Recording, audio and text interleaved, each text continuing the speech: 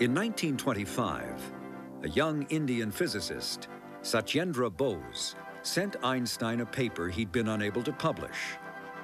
Bose had attempted to apply the mathematics of how light particles behave to whole atoms. Einstein realized the importance of this concept and did some further calculations. He predicted that on reaching extremely low temperatures, just a hair above absolute zero, it might be possible to produce a new state of matter that followed quantum rules. It would not be a solid or liquid or gas.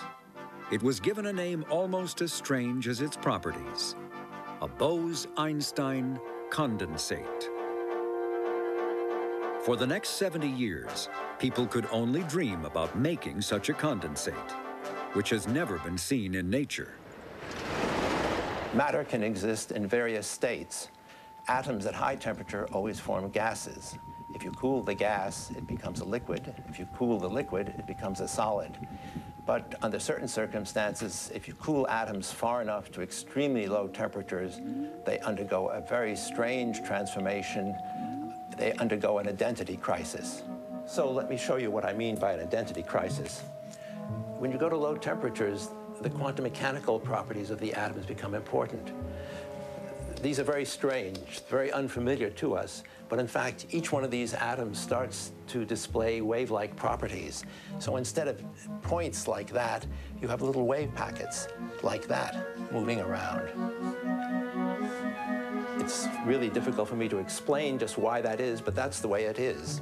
Now, as you go to very low temperatures, the size of these packets gets longer and longer and longer. And then suddenly, if you get them cold enough, they start overlapping. And when they overlap, the system behaves not like individual particles, but particles which have lost their identity. They all think they're everywhere.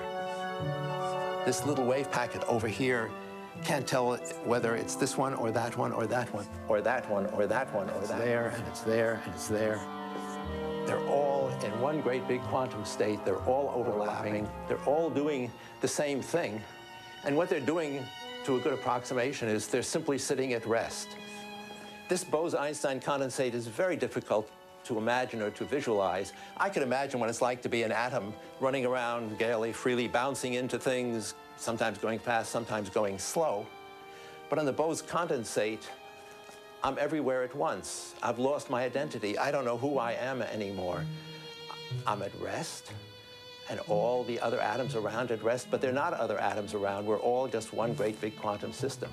There's nothing else like that in physics, and certainly not in human experience. So just to think about this causes me wonder and confusion.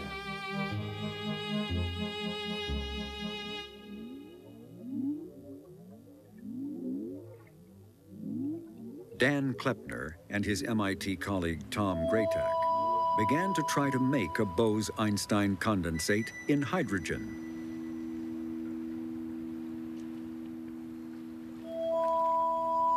As we started out the search for Bose-Einstein condensation, our enthusiasm grew because hydrogen seemed like such a wonderful atom to use. It had everything going for it. It had its light mass. That means that the atoms will condense at a higher temperature than other atoms would.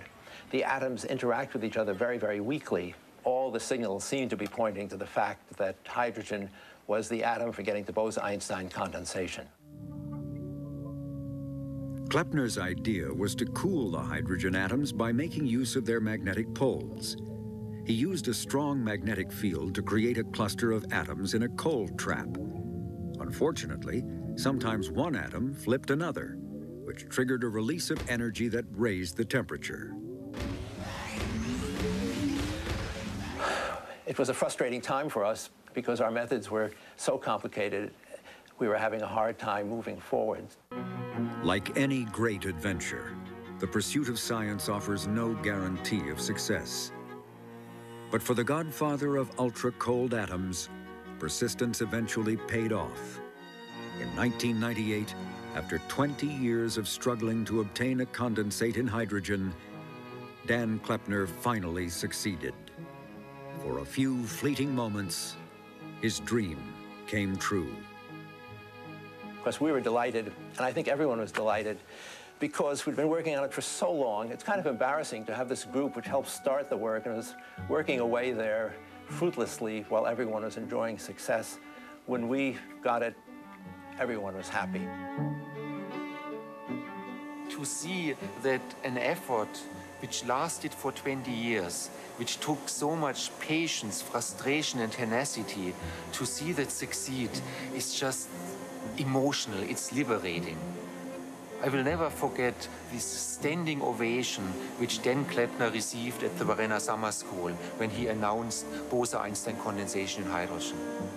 Everybody just got up and gave, it was sort of like an opera where everybody just cheered and people were crying, and because everybody realized that they had finished the race, but too late, and it wasn't going to work out, but in some sense they had really stimulated the whole field, so it was a very moving moment. For the pioneers who had realized Einstein's dream and created condensates, it was the end of an extraordinary decade of physics. Now there was a new challenge: to work out what to do with them.